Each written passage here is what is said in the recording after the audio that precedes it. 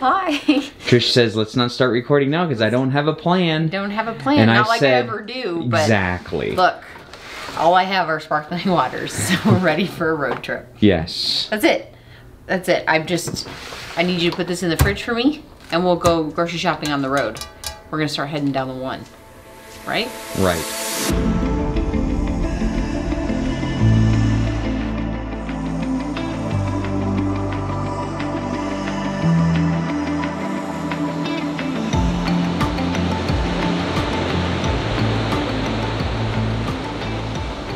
Now, if I walk in front of you, will I end up in the picture? Yeah. Okay. Walk slow. Walk very slow.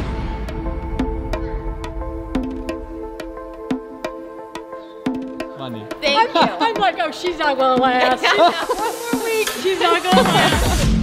Insane. It's totally insane. This is what I want to do when I'm teardropping. Look at this and be warm. I'm like having the best day ever. Like, this is the best, one of the best trips we've done. That's crazy, man. It's a good trip. It's a good trip. What? Why?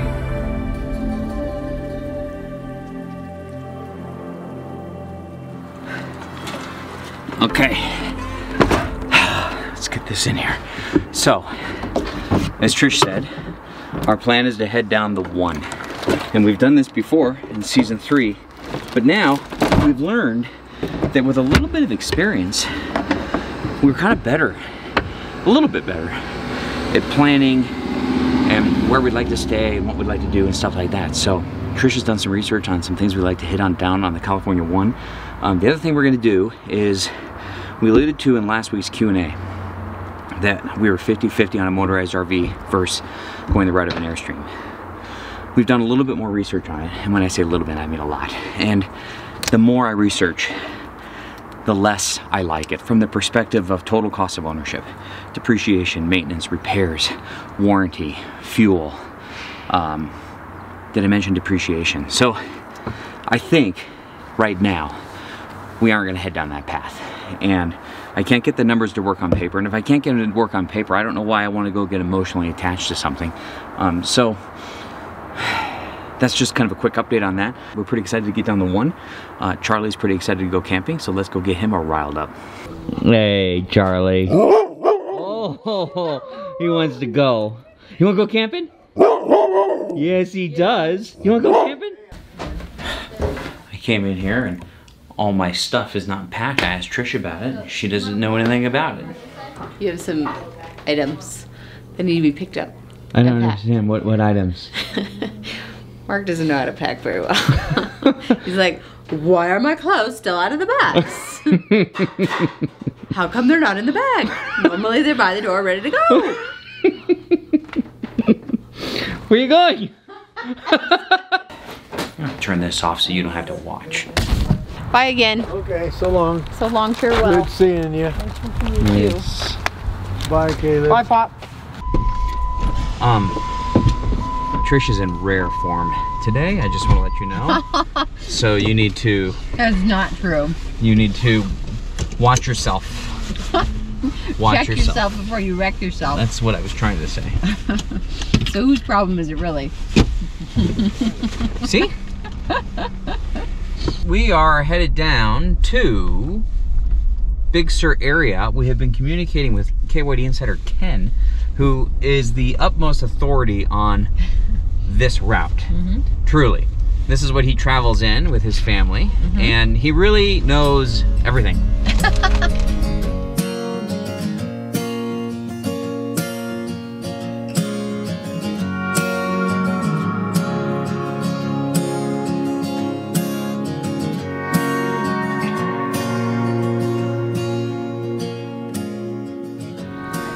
Don't ask us how we ended up here, but somehow we ended up here. And so now we're just gonna take a look at the 30-foot bunkhouse just to see if we feel like the layout will be accommodating to the 3 of us, because we're only gonna have Carson for 45 days. And if it is, and we think it's gonna work for us, then a KYD insider, who you might remember, Zach, he's selling his 30-foot Flying Cloud bunkhouse that is immaculate. Charlie, you like those stairs? Does Charlie like it? Yeah, Charlie likes it. Turn the lights on. Okay. Sit. Stay. We found it. We found it. Man, we just need to figure out how to get the lights on. And I'll come up here. It'll be so cool because I have my own room. Dude, if you can fit up there. Xbox goes right there. For the 45 days we're with Carson, I would love it. Okay, so we came here to determine if this was going to be acceptable before we started, like, calling Zach and saying, all right, hey, let's see if we can do something. Move forward. So, did we accomplish what we came here to do? Yeah, I would be perfectly happy moving into this and going on a around the country tour. But we're talking about more than that. We're talking about just keeping this. And so it's around the country tour and then some. I would love it. Okay. Wait. So let's do the outside. I like that. And then look, it's Charlie like, needs 0 to get in this rig. yeah. And then, how do you slide it back? Oh yeah, it's completely legit. Wow. It's so like artistic. Yeah. It's so cute. Shut the door. Let's see how the door functions. Oh, that's cool. A little latch. Little latch. You even have a window. Oh, that's nice. Wait, let me see the window from inside. Go.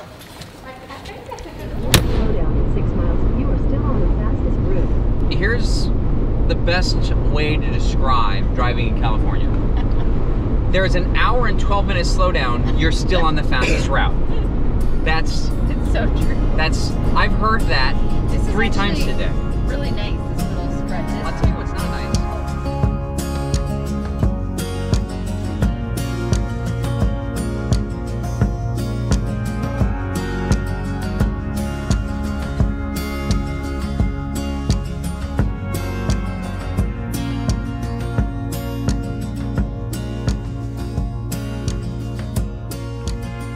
How was your sleep, Trish? Amazing. Can you explain to everyone what is going on here? Explain yourself, Lucy. You had some splaining to do. You have some explaining to do. Okay, it's not what it looks like. Well, it's kind of what it looks like. It's not really what it looks like. But it's not really what it looks like. We're traveling through the city. We passed San Francisco. We're right around San Jose, and there was no like remote camping. You can't like pop up a tent in a parking lot. No. So, and you're not allowed at a Harvest House unless you're self-contained. Or And not an self-contained. RV park's awkward in a teardrop when you're not self-contained because you've got RVs to the right and left of you and you're not. This is a state park It is. or boondocking situation. So with that explanation, where are we going now? Now we're going to Big Sur, and then there's some wonderful camping there. So we're gonna camp tonight, and I'm gonna eat an avocado because I'm starving, and that's it. Yeah, that's it. All right.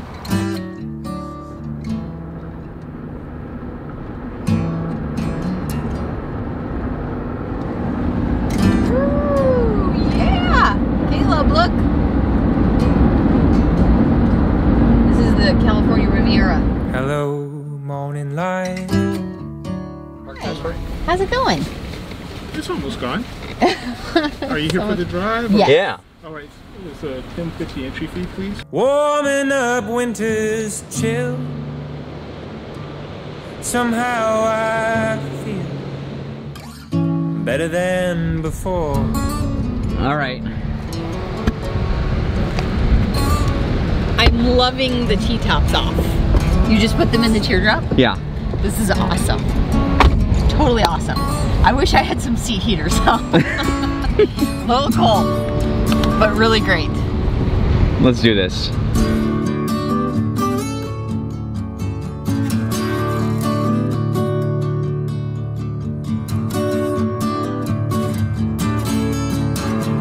Silence in sunshine, shadows in twilight, the colors of my mind. I don't want to leave. Do we have to do anything else? Can we just stay here all week? I'm here all week, folks. I'll just start doing my own tours. They'll be like, lady, you have to leave. 10:50 was for like an hour. You need to go. Leave. You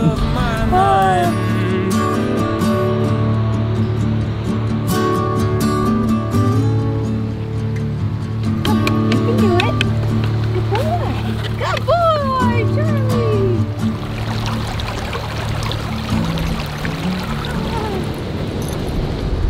Hello,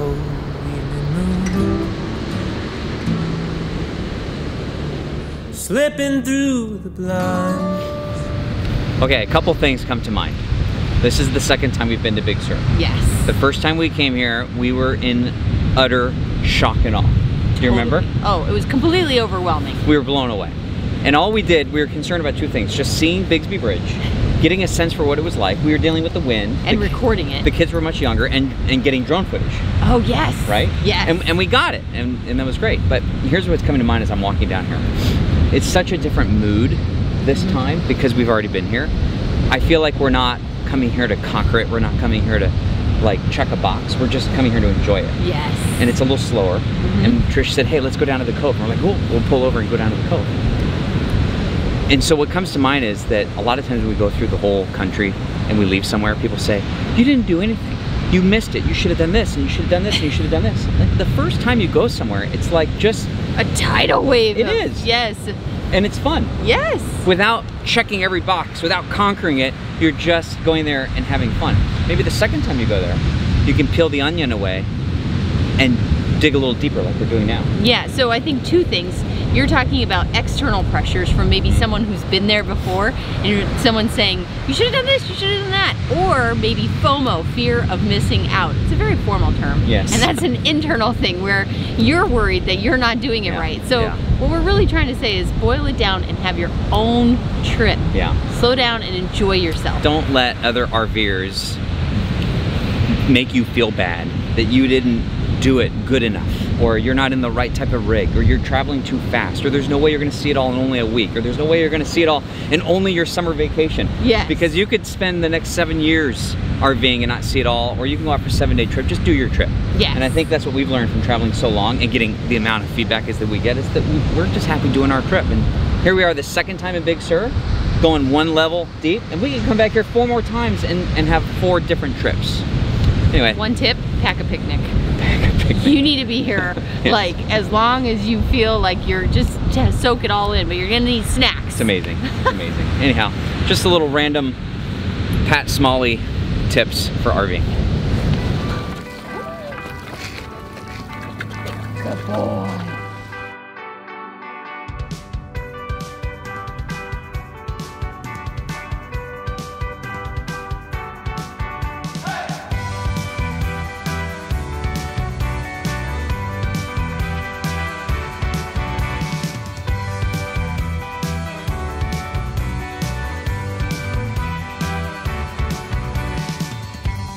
Eyes like the ocean, I'm drowning inside. I never noticed how you hypnotize. Saying let's go, don't you wanna know? Let's go, don't you wanna know? Let's go, well, I don't mind.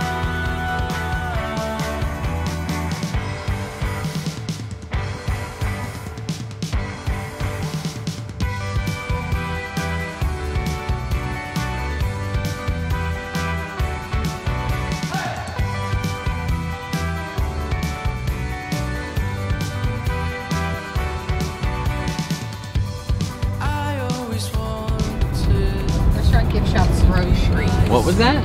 That was it? This is Big Sur That's the State Park. I don't know what it Here's where we find out that they have no availability. And I really hope they do because This is fantastic. it is really cool back here. I'm really glad we came. I really hope we can get in. If not, I'm not exactly sure what we're gonna do. I guess we're going up to Pruitt Ridge, but I really do not want to go up a 4x4 road at night and set up camp. No, we're gonna backtrack and go to the other register. Oh, there was a campground when we first came in. Yeah. All right, here's the registration, so fingers crossed. On another note, I'm kind of loving the stuff taken off. Whatever this is, the was roof. really fun. It was fun. What did you say about that? Okay, one night. Because Why? I really want to get down to Pismo. Beach. Yeah. And then what's the other one with the sea lions on the beach? Oh yeah, so Pismo, Slow, and Solvang. That whole section. You really need to come to the Central Coast.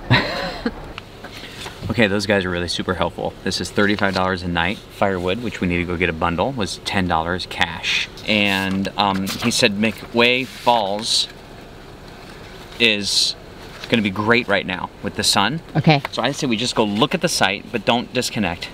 go to the falls, and then come back and drop it. And then Tap House is a mile that way. Oh, the And opposite the falls direction? and the falls is only 10 miles away. Let's do it. So let's just do it. Let me get some firewood. Let's do it.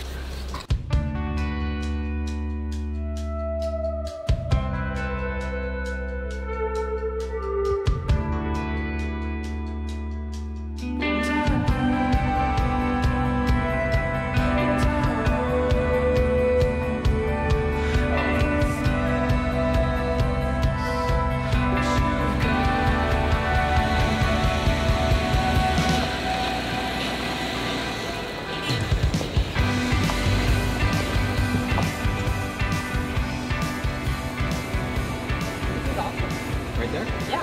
And then we can put the Jeep in front, like this. Okay. Okay? So You want me to pull forward just a hair? No, because I want all that room for the Jeep.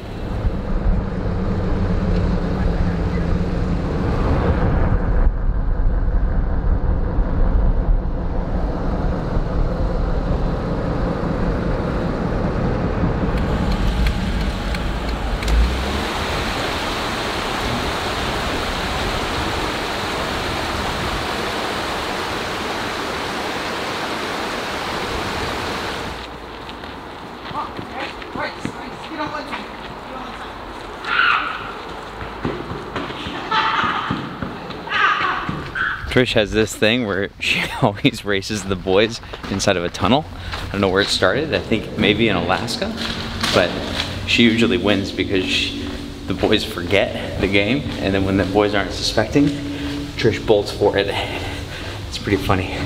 Have the boys ever beat you in a tunnel race? Oh, well, he just beat me there because I kind of gave up. But Oh. no, tunnel races I usually dominate.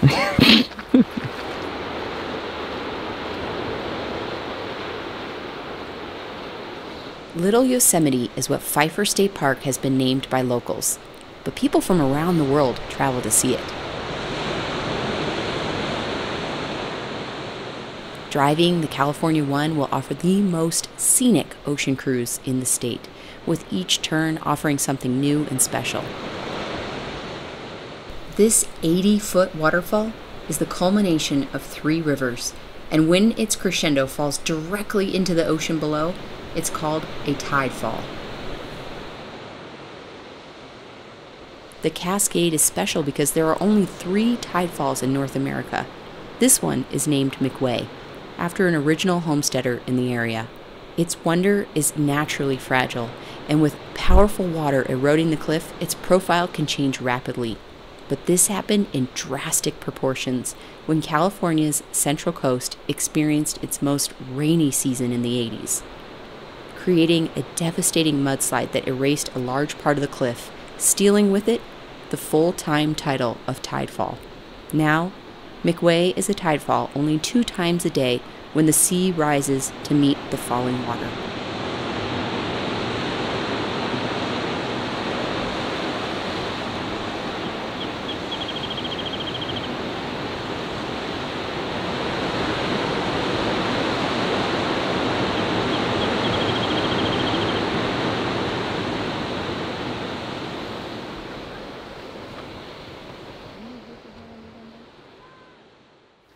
So one of the things I love about this setup are these but these string lights that Amazing. plug into USB. But then on top of it, it just makes like the perfect lighting set. I mean, there are people that spend a lot of money to create this type of background and perfect lighting.